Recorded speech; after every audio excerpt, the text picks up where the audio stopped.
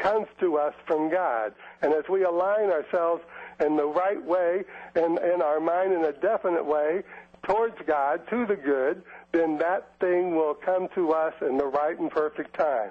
Let's just all think about what it is that we want and how we can talk about what we want and how we can write down what we want and be definite and magnify the good in our mind in the most incredible, wonderful way and dare to be prosperous, dare to be definite about prosperity, and be willing to write them down and do these simple things. These things are simple, but they're coming to us. If you're listening to this program, if you're reading my message on the Internet, if you're having this come into your experience in any way, then it's coming to you for you.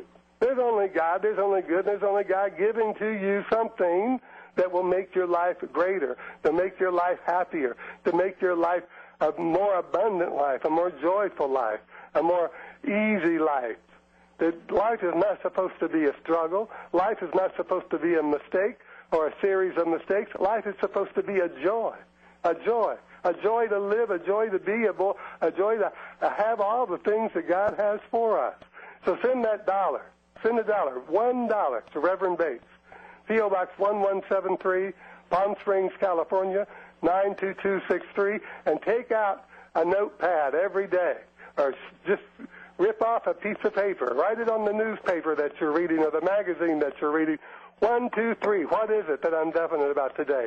What is it that I'm definite about today that I want to be, that I want to have, or I want to do, or I want to feel? What is it? What is going through my mind? What is it that would make me feel a greater enthusiasm about life, a greater joy, joyful feeling about life? What is it that would make me feel so marvelous and so wonderful as I go through this experience of life that I would just be in the Spirit all day long? What is it? What is it that's going through my mind? I don't know what it is for you. Only you know what it is for you. God does not know what it is for you, because you must speak your word, write your word, think your word about what it is that you want in a definite way, or otherwise the Spirit cannot respond. It cannot respond to you. Write this down and say this with me. Say it to yourself. I live in the consciousness. I live in the consciousness of success and prosperity. I live, right now, I live in the consciousness of success and prosperity. I live and I thrive in the consciousness of success and prosperity. I live in the enjoyment and the consciousness of success and prosperity. I live and I enjoy life, and I feel good about life and good about God and good about all the people around me, because I live in this consciousness of success and prosperity.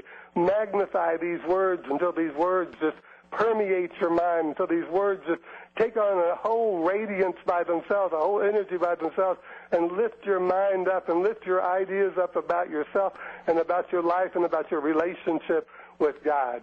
Let's know all together that God is good and God is the only power, the only presence, the only intelligence that is. In the book of Isaiah, he says, besides me there is none other. So don't worry about the opinions of other people. Don't worry about what it is that you don't have, can't have, or won't have. Just think about what it is that you can definitely say is mine. I can write it down in a definite way and dare to prosper, dare to succeed, and dare to live in the consciousness of success and prosperity beginning right now. Bring these ideas into your mind. Don't let another day go by that you don't write something down. Don't let another day go by that you don't practice the presence of God by realizing that this presence is mine. This presence is the idea within you that gives you an idea of something greater, something more wonderful, something more marvelous, something more beautiful that God has given it to. God has gifted it to you as God has gifted you this life. So begin to live with this idea in your mind. Write it down. Tomorrow, write it down tomorrow, what it is that you want tomorrow, even if it contradicts what you want today, because tomorrow is another day. You're not stuck in having these things. You can write down, I affirm right now that I have $1 million, but tomorrow you may say, I don't want the money, I just want to have more happiness, more joy, more peace. Whatever it is that goes through your mind, you are the one that's directing your life. It's your life. Direct it. Choose.